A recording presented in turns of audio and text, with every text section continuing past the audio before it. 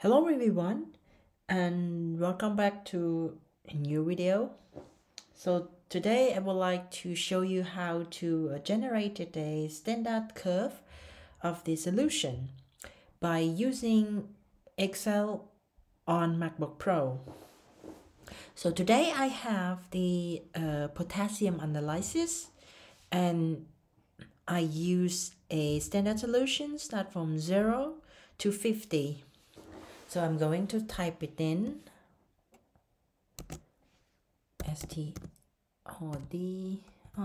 standard, which is mg per liter. This is this potassium, and and this is the absorbent BNCE absorbent, and I start from 0, 10, 20, 30, 40, and 50. Sorry, this should be 30, 40, and 50.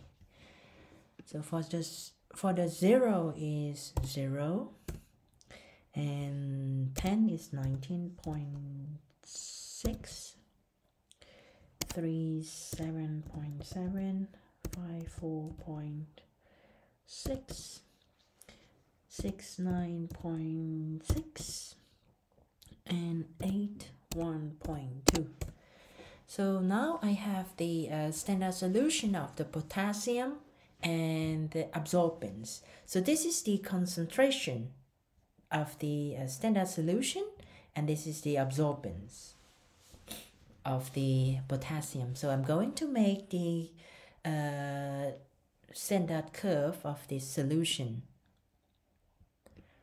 So I'm dragging two of them and then click insert, and then you click the scatter and click this the first scatter, and then you get the chart title, the graph, sorry.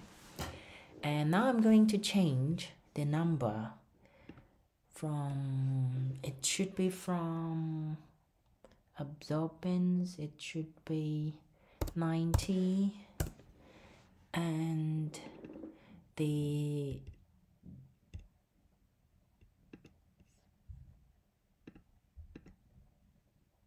it should be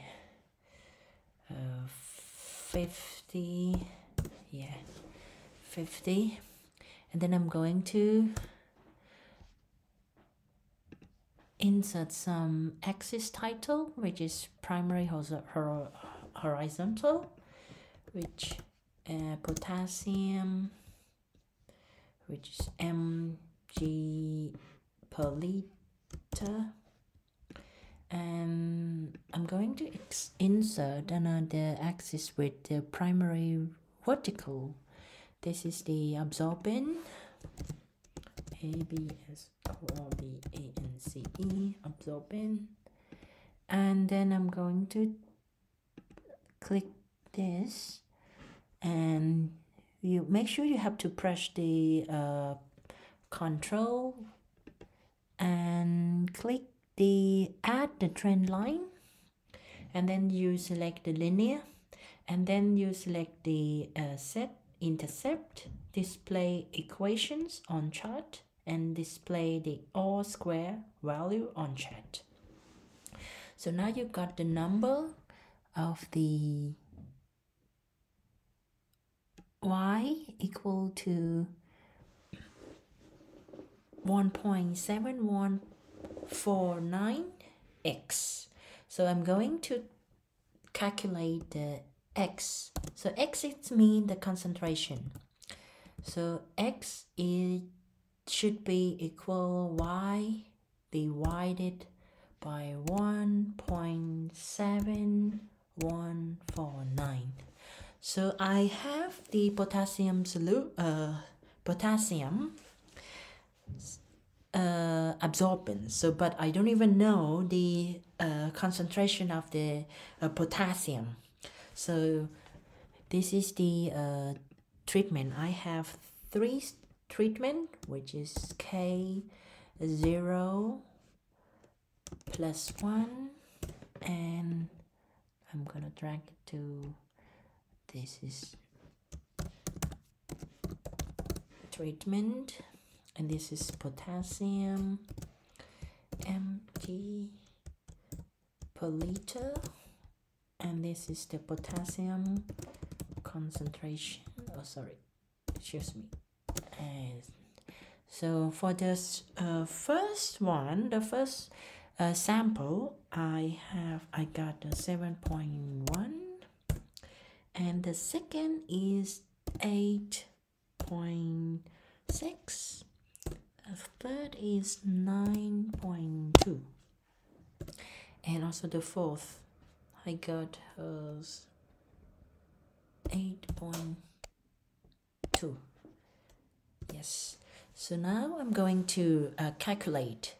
So the reason why that we have to make the standard curve, because we want to know the equation of x. So x is represented as a concentration, unknown concentration, and in this experiment is a potassium. So now I would calculate it by using equal and click divided by 1.7149, and then I got the